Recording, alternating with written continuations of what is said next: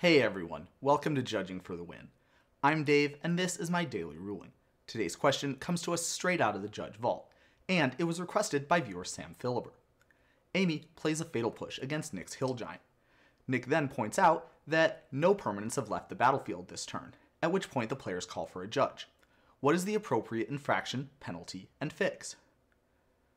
Okay, so the first thing that I want to do in order to answer this question is to take a close look at exactly what it says on Fatal Push. In particular, let's notice that when it says what kind of target Fatal Push needs, it just says target creature.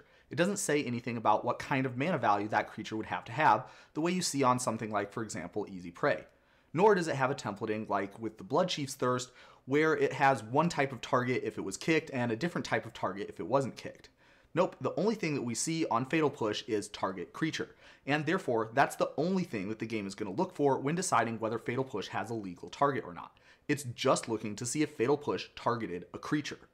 Now, it is true that what Fatal Push does after that point is going to depend on what the mana value of that creature is, but it's legal to target a creature with any mana value with Fatal Push. It doesn't have to be a creature that the Fatal Push will affect in any particular way.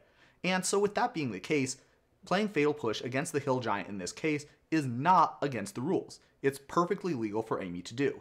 If Amy had used one of those other cards that I talked about, then we would be dealing with a case of a game rule violation because Amy didn't choose a correct target for the spell that she cast.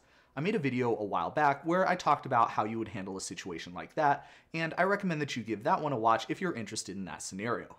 But for the situation that was presented in the original problem statement, because Amy didn't do anything that was against the rules, the correct play here for a judge would be to issue no infraction and have the players continue on in their game. Well, at least that would be what I would say if the situation happened at competitive rules enforcement level. Now, it is true that there are some situations where players are allowed to reverse decisions, but the situation here where Amy clearly gained information in between when she made the decision and when she wanted to take it back, that would not be something where policy would support reversing the decision. So it wouldn't really be policy supported for you to allow Amy to take this play back at competitive rules enforcement level. On the other hand, if we were dealing with regular rules enforcement level, I think that it would be appropriate to be a little bit more lenient here. Amy certainly did make a play, and there was an idea behind the play, and with the philosophy behind regular rules enforcement level of having fun and fair events, I think that most people would agree in a lot of different cases that this would be a situation where you could consider a backup to allow Amy to save the Fatal Push for a time when she would be able to destroy the Hill Giant. Finally, before I sign off, I wanted to mention one other thing about the Fatal Push, and that's that it is legal for you to target any creature, no matter what its mana value is, with the Fatal Push.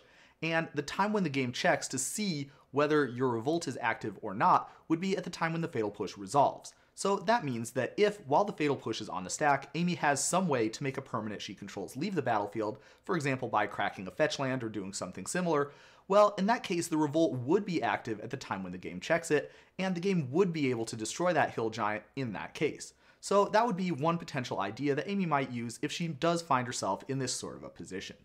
But that's all I have for you today. How did you do? Join me again next time for another daily ruling. But until then, I hope you have a great day.